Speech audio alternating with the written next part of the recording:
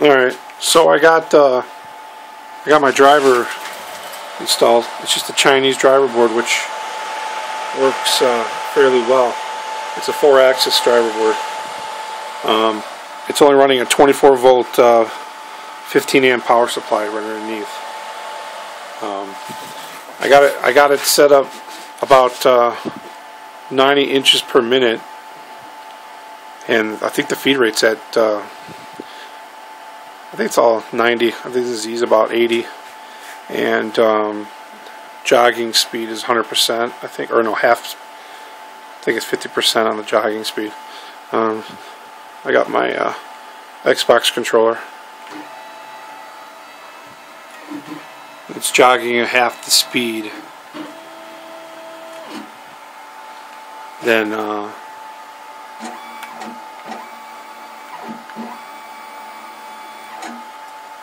go ahead and send it home.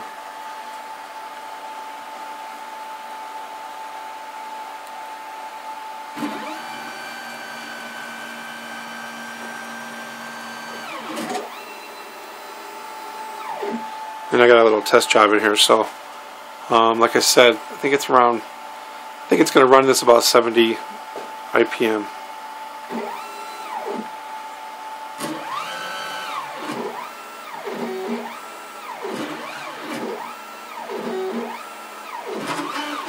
It's really smooth. Just running some tool paths right now, and it's going to do some pockets, and then just a cutout profile.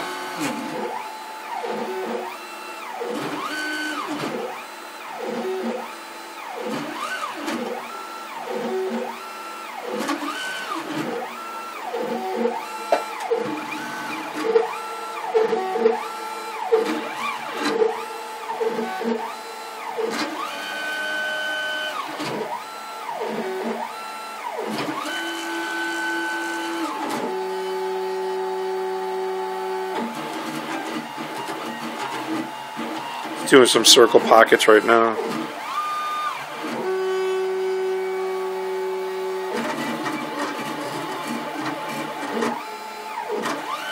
I'm going to be using I changed my mind on the spindle.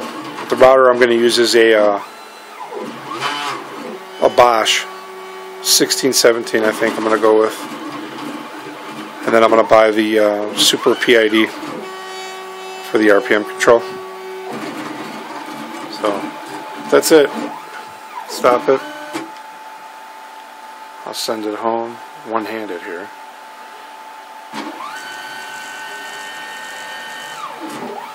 Now I could run a lot faster, I think, if I had bigger motors, but right now all I have on here is 275 ounce motors, and I think they're rated max at 3 amps or something.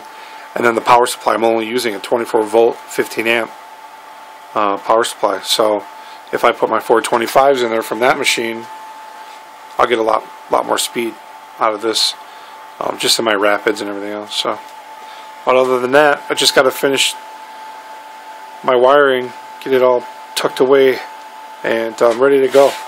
So that's the well, here, I'll start the driver again. You can see the lights go on when the driver gets activated. With this control box, you can have a lot of different options, like serial controllers and spindle control and all that stuff.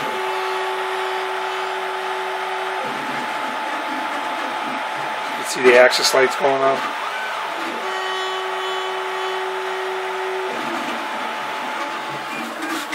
So that's it. I got all my electronics done.